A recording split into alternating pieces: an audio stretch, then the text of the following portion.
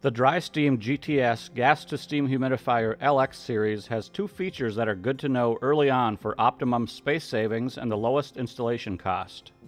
One is that it can be installed completely out of the way outside of the building in a weatherproof enclosure, or indoors in a corner with only two-sided service access.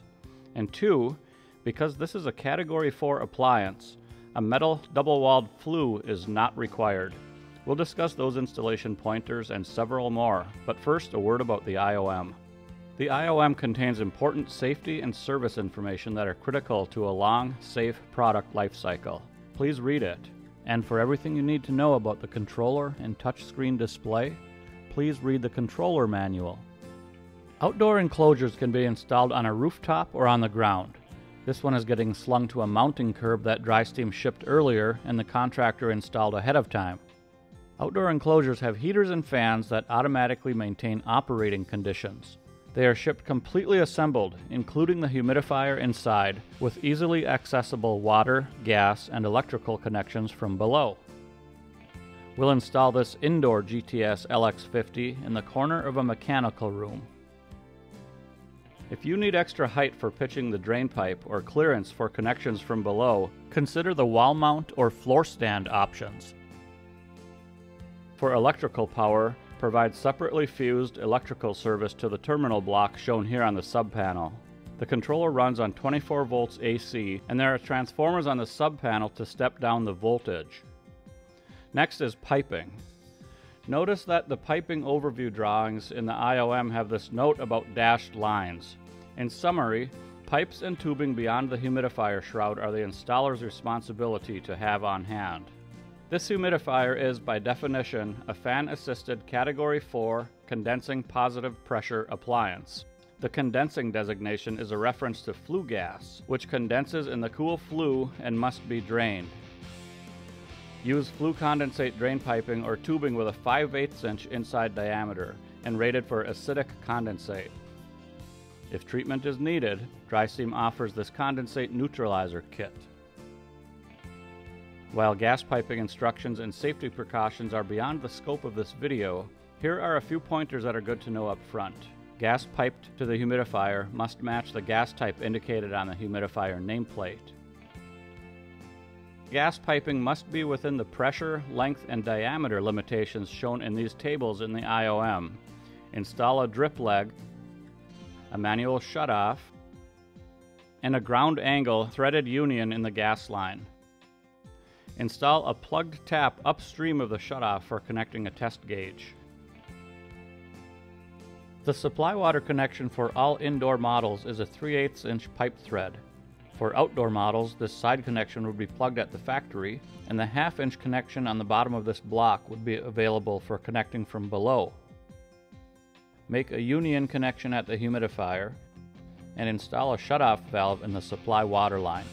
Do not use warm water, and make sure the water pressure is 25 to 80 psi. Dry Steam recommends a shock arrestor to prevent water hammer when the solenoid valve closes. Drain and overflow are piped through the same outlet in the drain manifold.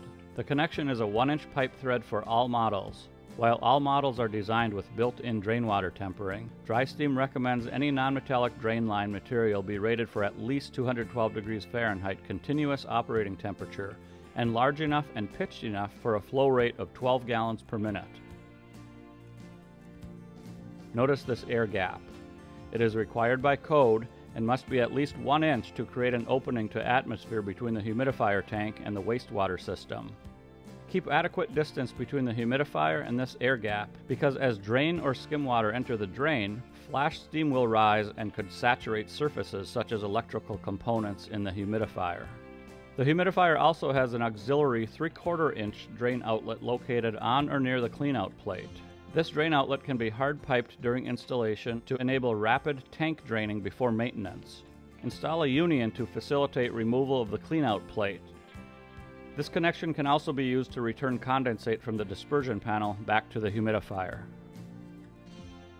Flue venting can be installed through the roof or through a sidewall. You can use PVC, polypropylene, or any other material approved for Category 4 appliances. At DrySteam we use PVC because it's easy to work with and the least expensive material by far. Approved flue materials do not include Category 1 flue material used for DrySteam's previous generation of GTS humidifier. A separate flue vent for each humidifier must be installed and must terminate outdoors with no common connection to any other appliance. GTS LX series can accept either sealed combustion or room air combustion, depending on the installation. If room air is used, install two 90-degree elbows to prevent things from blocking or falling into the air intake. Sealed combustion brings air directly to the unit from outdoors. Reference the IOM for length and size of sealed combustion piping. Models up to LX150 have a 2-inch steam outlet with either a hose connection or a threaded pipe connection. All of the larger models have 3 or 4-inch steam outlets with either bolted flange connections or a threaded pipe connection. DrySteam recommends that all steam tubing and pipe be insulated, but steam hose should not be insulated.